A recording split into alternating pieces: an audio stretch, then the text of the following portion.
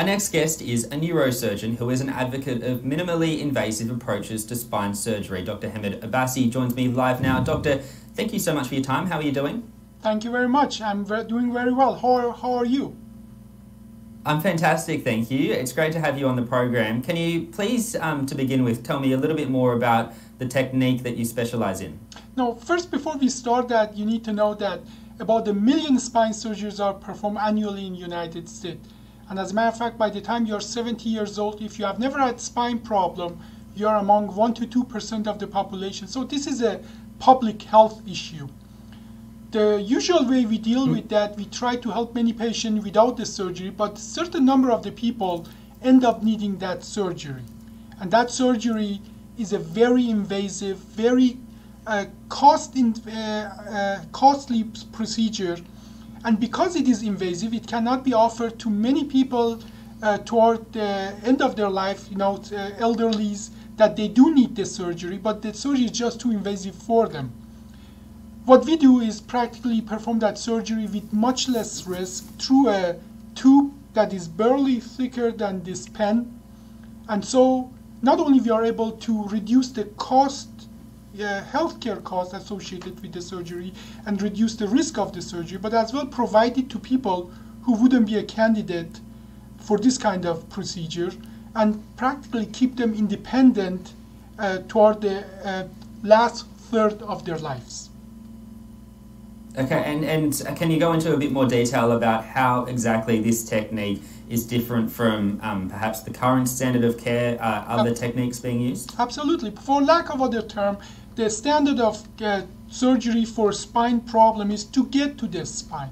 And either we can literally, not figuratively, literally open your belly, push the organ to the side to get there, or fillet your back, and again, literally, not figuratively, fillet your back to get where the discs, where the problem is.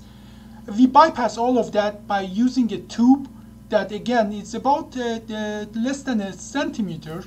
And by using that tube, we don't have to damage lots of tissue on the way of getting there.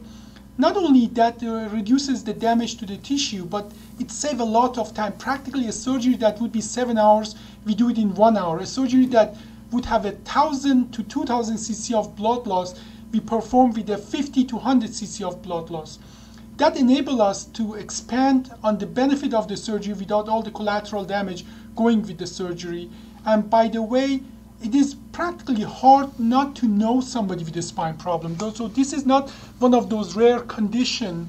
This is practically involved in everybody's life.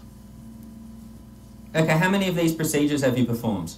I have performed 1,450 of these procedures, so we are not novice to this.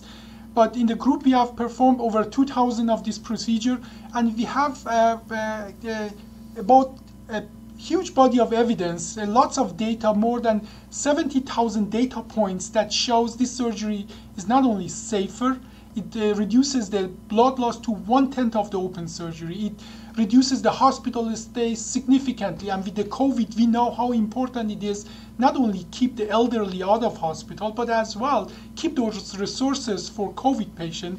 But as well, we see that this patient, even farmers, heavy workers, they go back to work within weeks rather than within 3 to 6 months. So we have a huge body of evidence in the last 8 years, and with 8 years of follow-up, we can say statistically, very significantly, this is a game changer in the care of the spine.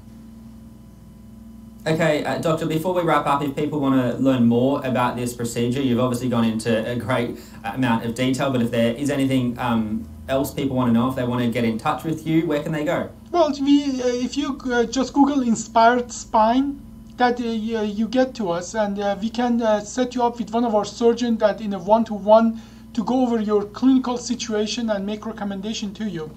But I think more importantly that people need to know, as a patient in 2021, you have the choice, you have all the opportunity to get the information, and you should be informed more than ever by yourself, by researching your problem to get the information you need for your care. What I noticed that my best patients are those that are best informed, and they have gotten to internet and looked what are the options. Okay, Doctor, thank you so much for joining us on Ticker News. Thank you very much for having me.